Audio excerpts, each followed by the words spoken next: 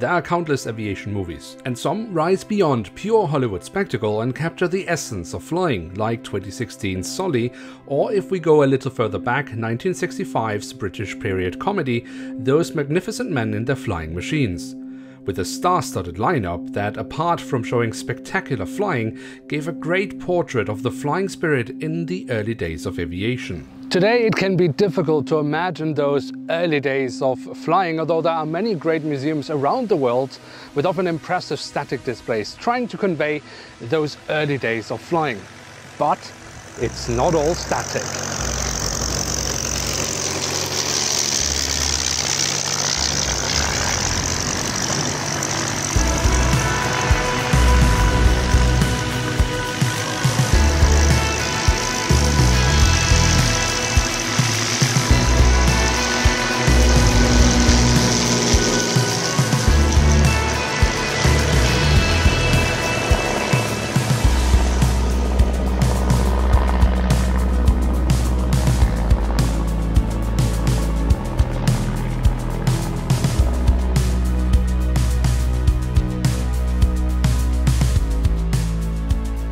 Far away from the rush of the big cities, on the west coast of Jutland in Denmark, specifically near the small and seldom used airport in Stauning, we find a true aviation gem.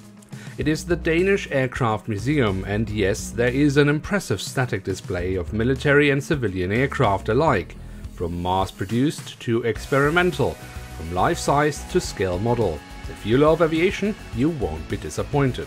What, however, makes the Danish Aircraft Museum even more special is the impressive amount of aircraft lovingly being maintained so that they every summer can take to the skies. Den har vi ikke haft af, nej. Den gør på en sikker spil også. Ikke at jeg tror, der ser skidt ud. Rapporterne med det. Ja. Det kan have måske ligge mange timer, det kan jeg godt forstå.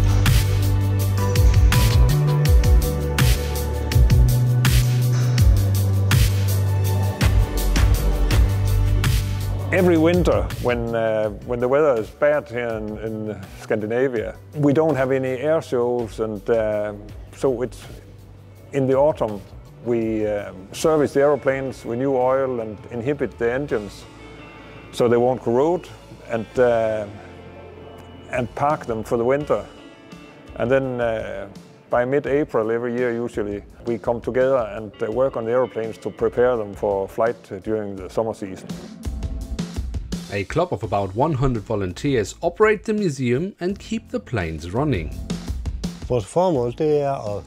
Our purpose is to show and tell about aviation in Denmark through the years. It's all done by volunteers, and we are around 100 volunteers that cover a wide range, like for example today, where we are preparing the planes for the new flying season. That's done by pilots and mechanics, and there are those who restore historic Air Force planes or people that build plane models.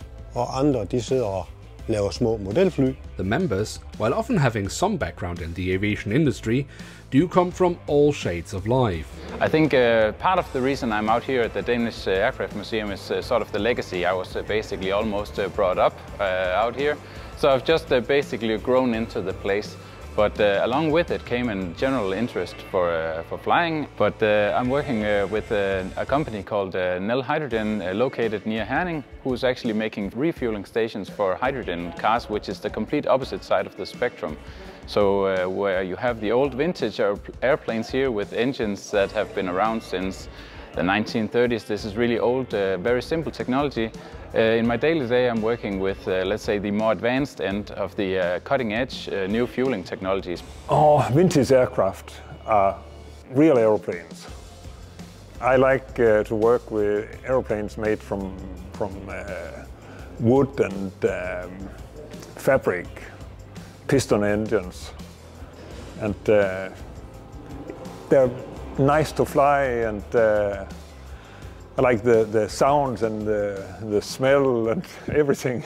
With club members having a wide range of backgrounds, it is important to mention that of course not any member can go do maintenance on their own, as this is done strictly by the book and always under supervision. Those checks of the planes that are done today, it's the mechanic that is responsible, but he can nominate one person to help him.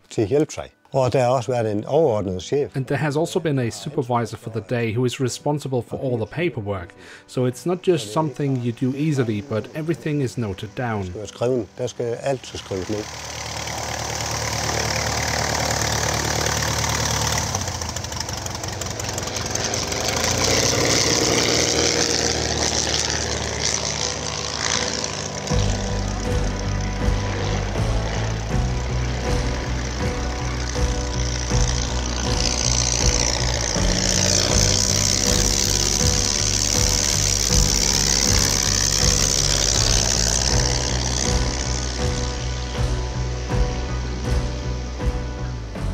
With the paperwork in order, the volunteers can focus on their passion. And passion is for sure the key, with so many hours spent on those aircraft before they can even think about getting them into flight.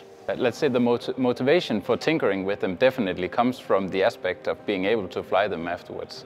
So yeah, the flying part is the motivation. And let's say the maintenance part is, let's say, for me as an engineer, it's an intellectual award and also very satisfactory to be able to tinker some part, like if something is broken, fix it in the best possible way. Oh, they're slow and noisy, and it's working on them. It's not like big modern aeroplanes. You take some parts out and put some other parts in. Here, you really have to fix things. And do handiwork and make adjustments and things. It's quite nice to do. And then later on, when you fly the airplane, you say, yes, this was good. The club is taking part in air shows around Denmark and sometimes abroad, but in preparation and to maintain certificates, the planes are taken out of the hangars during summer and do also get to fly around the museum. A spectacle visitors can enjoy during the summer when the museum is open until late in the evenings. You know, we go to air shows all over the country. Sometimes we've been to Germany or to Sweden with some airplanes to take part in air shows. And after long travel, of course, it's nice to put the airplane in, clean the oil off, and sit and drink coffee or have a beer and talk about it.